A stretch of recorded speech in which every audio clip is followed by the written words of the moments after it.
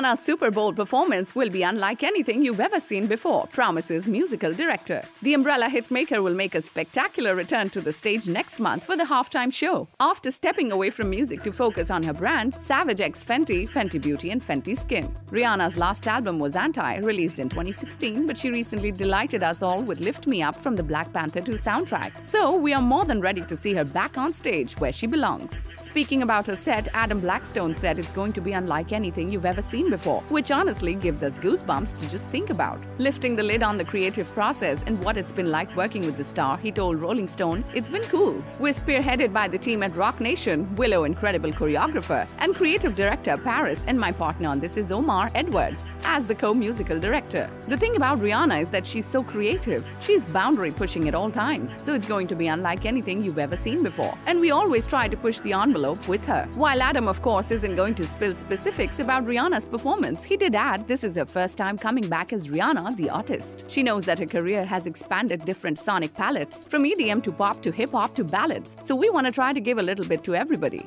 Subscribe to our channel for the latest on your favorite celebrities. Like, comment and share, and don't forget to press the bell icon for notifications.